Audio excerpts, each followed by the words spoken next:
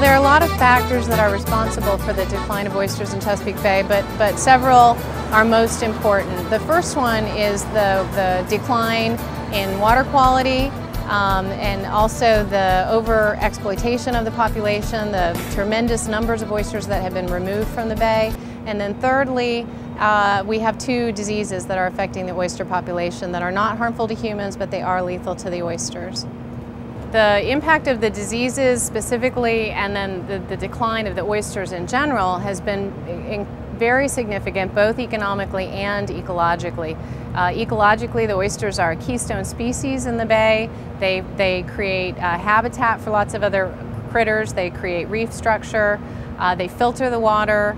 And on the economic side, the oyster industry in Chesapeake Bay was one of the most important economic engines for the region, and that has all but virtually collapsed.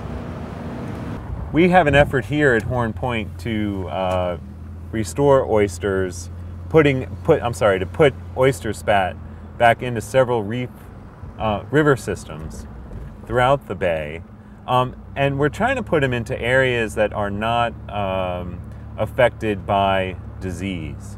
So we're trying to manage around the disease. MSX and dermo tend to be most potent at higher salinities.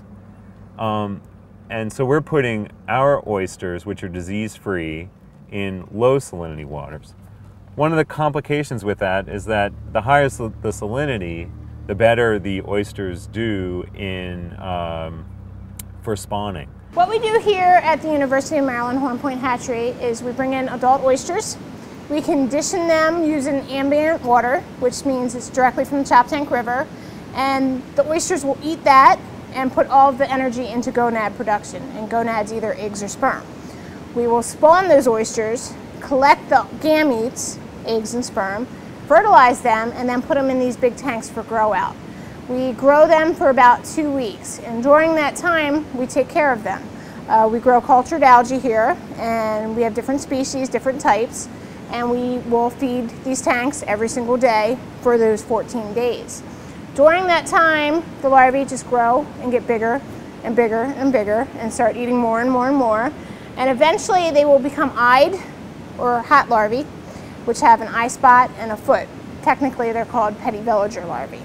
Then what we can do is take those larvae out of this tank, introduce them into a setting tank where we provide shells for them, and they will attach to those shells.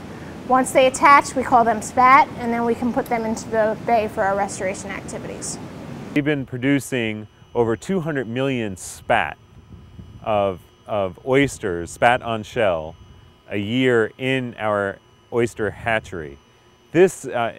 We need to be able to feed them. And while we could pump in chop tank water, and while there's a lot of algae in chop tank water, when you have, billions of larvae to produce that many, a couple 100 million spat, you need billions of larvae, you have a lot of mouths to feed. The algae that we culture for use in the oyster hatchery has been grown in hatcheries throughout the world.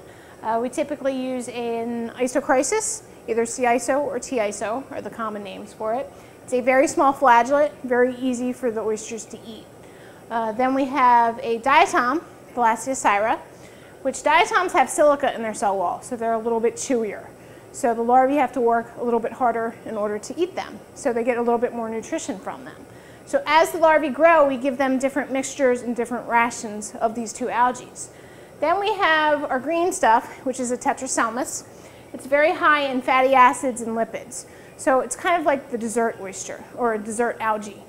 And we would feed this to them 3 to 4 days before they eye up, and that just kind of beefs them up and gets the larvae very healthy.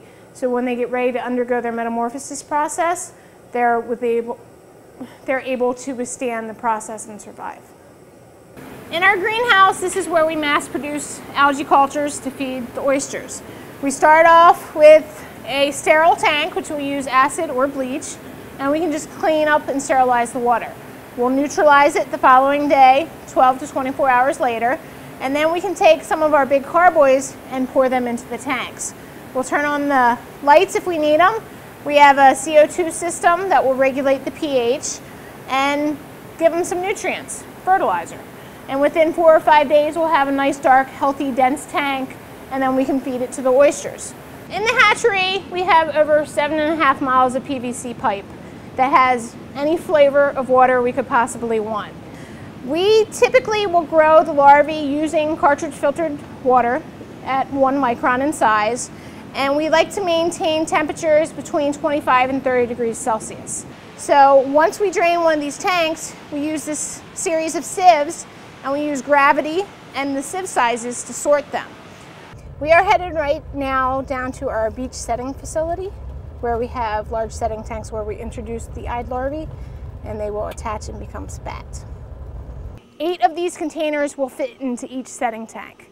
And what we would do is put the containers in, fill it up with water, and then introduce the eyed larvae into it.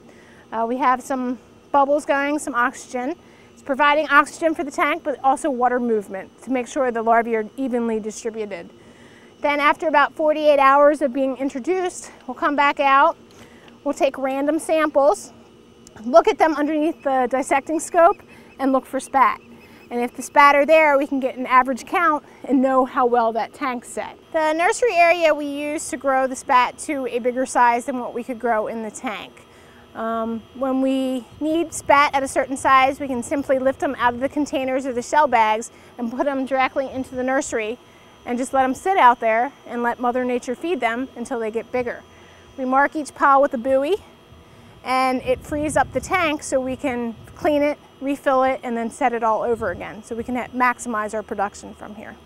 We work very closely with the waterman community through a partnership called the Oyster Recovery Partnership, which is a consortium of watermen, university scientists, federal agencies, all working together to try to move the spat that we produce in an efficient way from here in Cambridge to various locations throughout the bay. Right now we're producing about 95 to 99% of all the hatchery raised oysters in the bay. What that equates to is basically, tens of acres. What we had though in the Chesapeake were thousands of acres of oyster beds. So while we are very proud of the hatchery restoration work that we've been able to do, what we really need to do is fix some of the fundamental problems of the bay if we really expect oysters to come back in any sort of sizable population.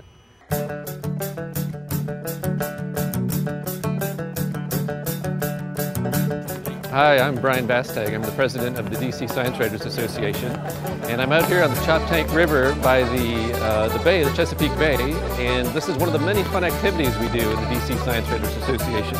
So if you're into science writing or science communication, I recommend you join our group at dcswa.org.